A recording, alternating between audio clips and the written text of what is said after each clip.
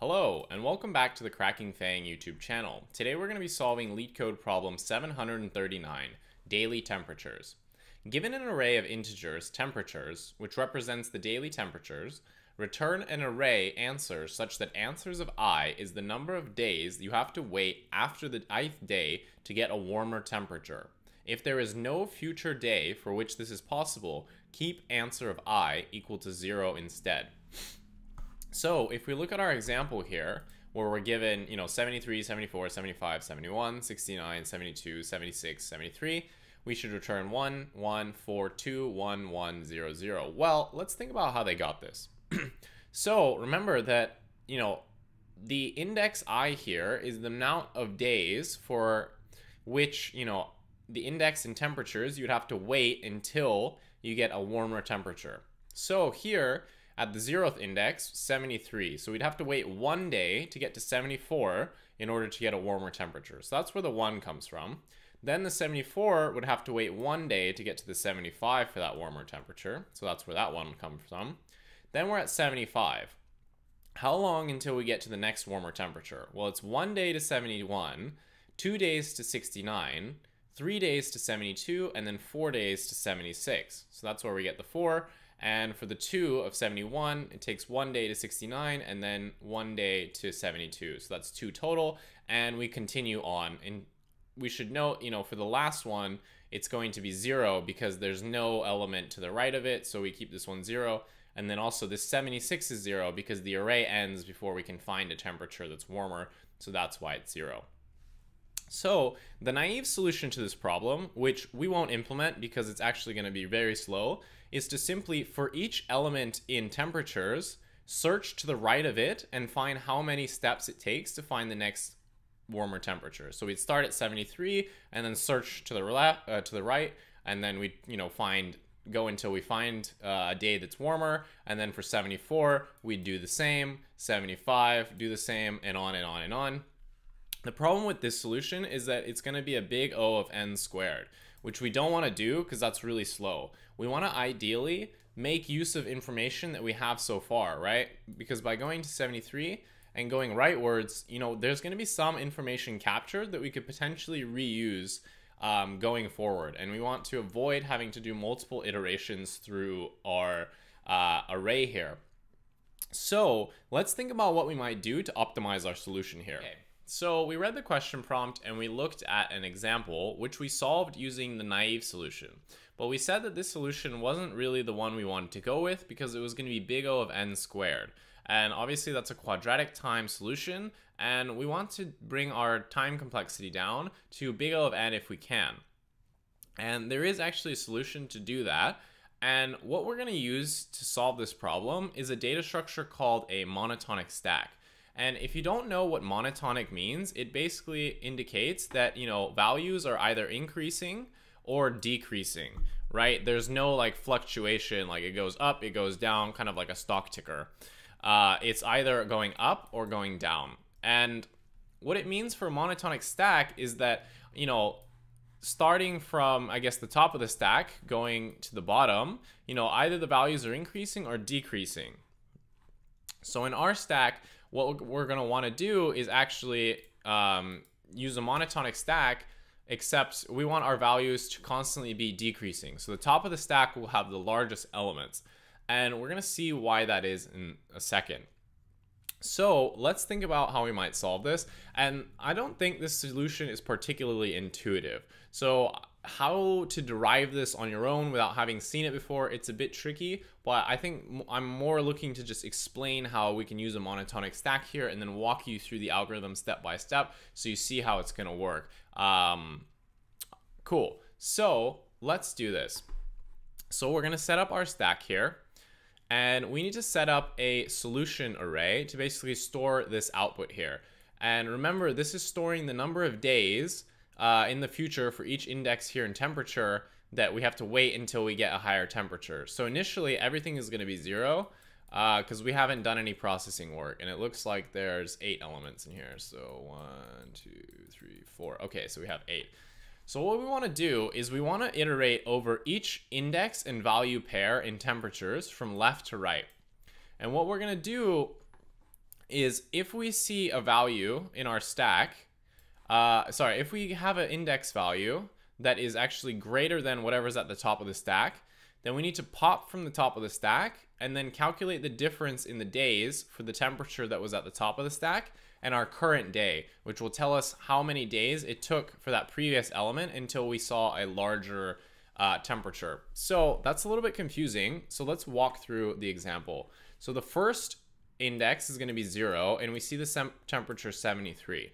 So obviously there's nothing to be processed in our stack because this is the first item that we've worked with. So we can't really do anything with the stack. We're simply going to add these values to the stack. So we're going to add a tuple with, the index and the temperature that we saw at that index. Then we're going to continue. So now we're at index 1 and 74. And what we do now is we're going to check, okay, is 74 here greater than whatever the value at the top of the stack is at the kind of value position? And it is.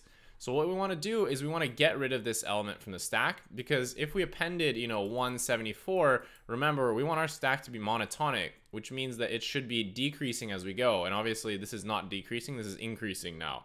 So we need to get rid of this element. So what we're going to do is, we get rid of this element, but now we need to calculate the number of days it took between, 73 and 74, because that's what the value for this 0th index should be. And we can see the difference between 1 and 0 is obviously going to be 1. So this 0 for the 0th index changes to 1.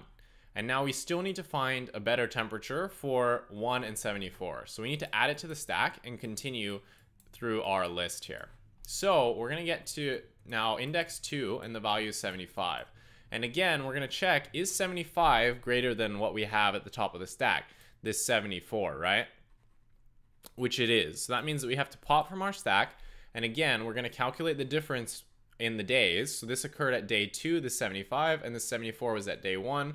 Obviously, there's a 1-day difference between them to find that higher temperature. So this is going to now become a 1. And again, we now need to find a higher temperature for 75. So we're going to add it to our stack and continue. So the next element we encounter is going to be at index 3, and it's going to be the value 71.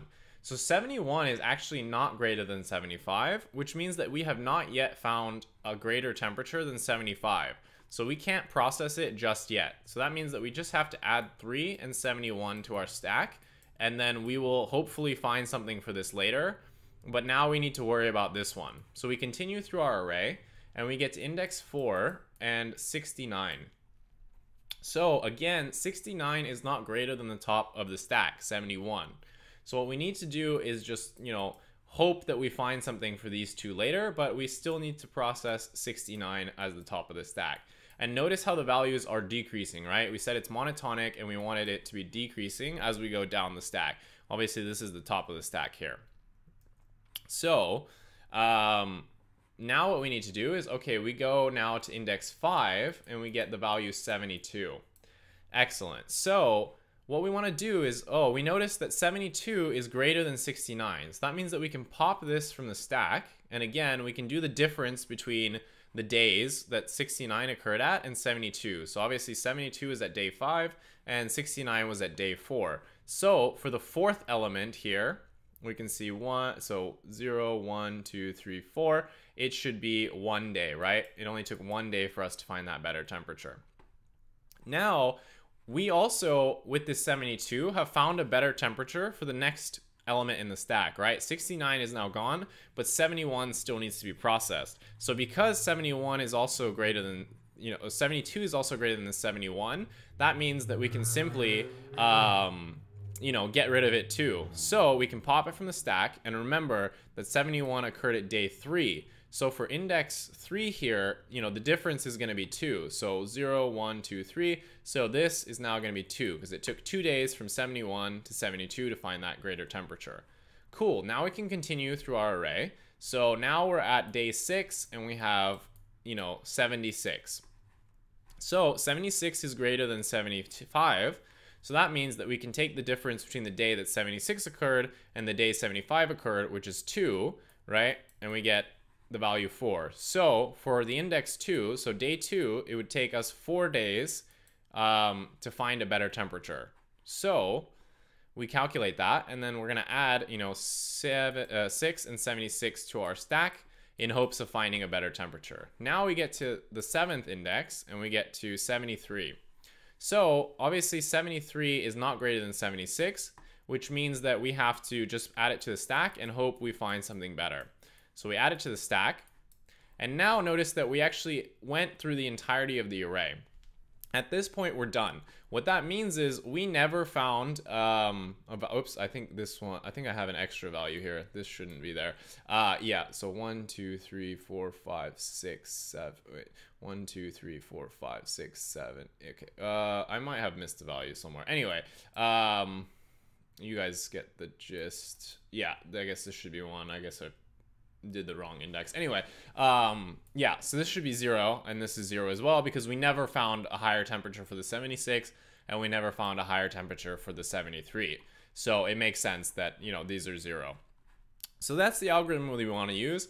Essentially, we're working with this stack, and, you know, if the current element that we have at our iteration is greater than whatever the top of the stack is, we need to pop that element from the top of the stack and then take the difference between the day that we're currently processing and the day that we just popped from the stack, and then increment, you know, the count here in the actual result array, and do that for a while, you know, our current temperature is greater than whatever's at the top of the stack. There could be multiple days that could be affected by this one day. So we want to just keep going until the stack is either empty or we get to a point where our current temperature is no longer greater than whatever is at the top of the stack. So that's the algorithm that we want to use, and that's how we're going to use the monotonic stack here. Hopefully it makes sense. I think once you see the code, which is quite compact and neat, it should make a little bit more sense, and you can kind of put 2 and 2 together. If not, you can also work through the example again once you've seen the code and understand how it works, so you can build it out yourself and get that knowledge. Cool. Let's go to the code editor and actually write the code. Welcome back to the editor. Now it's time to write the code for this problem. The first thing that we want to do is set up our monotonic stack. So this is just going to be an empty stack in the beginning. So we're going to say stack equals an empty list. And we need to set up our result array. Remember, to store the, you know, days that it's going to take for each temperature to find a higher temperature. So we're going to say res is going to be, remember, we're initializing it to zeros for all the positions times the length of temperatures. So that will create a result array, which is the same length as our temperatures, except every element will be initialized to 0 to start with. So remember that we need to iterate over the pairs of the day number and the temperature in our temperatures, right? So we're going to say for current day, current temperature in enumerate temperatures. What we want to do now is we wanted to, remember, we need to process from the stack while this current temperature is greater than, you know, the temperature at the top of the stack. So we're going to say while stack, because remember, we can't pop from a stack that's empty, nor can we access an element in the stack if there's no elements in there. So while the stack has at least one element and the current temperature, remember, is greater than the stack minus 1, which, remember, we're storing in our stack, we're going to be storing, you know, the day number, so like a 0, and then, you know, in this case, it would be like 73. So that's why we access the first index there. And then obviously minus 1, that's going to be the top of the stack. So while, you know, that's true, what we wanted to do is we wanted to say that the previous day and the previous temperature is going to be equal to stack.pop. So we're going to pop from the stack. And then remember that we need to increment the count of the number of days for the previous day by the the difference between the current day and the previous day in terms of days. So we're going to say res for the previous day. So that's how many days it took is going to be the difference between the current day and the previous day. Cool. Now what we need to do, once we've gotten rid of all the temperatures that are smaller than our current temperature, and we also took care of, you know, setting their values for that previous day value, what we need to do is simply append our current temperature to the stack because it needs to be processed, right? We need to find it a better time, or sorry, a better temperature in the future. So we're going to add it to the stack for processing. So we're going to add the current day and the current temperature to the stack. And we're going to do this for all current day and current temperature combinations. So we can simply, at the end, return result here, and we will have solved this problem. So let's submit it, double check that we haven't made any bugs, And let's see. Okay, cool. So our solution works. Let's think about the time and space complexity here. So for the time complexity, we have to go from left to right over temperatures. So this, the time complexity is going to be dependent on how large temperatures is, which is just going to be big O of n. And then for the actual space complexity, well, we define a result here, which is the same length as temperatures. So the size of this result array will be dependent on how large temperatures is. So we can think of our space complexity as just being big O of n, where n is the number of elements in temperatures. Yeah, so that's going to be how you solve this problem, daily temperatures. It is a bit of a weird one. If you've never seen a monotonic stack before, it can be quite hard to figure out. Even if you see the solution, just posted somewhere on the internet, it's kind of hard to get how it works. So sometimes it's nice to have these videos to just explain it to you line by line, which is what I'm doing here. So hopefully you found this video useful. If you did, please leave a like, comment, subscribe. If there's any topics, videos that you'd like me to cover, please comment in the comment section below. Let me know what you want to see, and I'll be happy to make those videos for you guys. Otherwise, have a nice day, happy Leetcoding, and bye.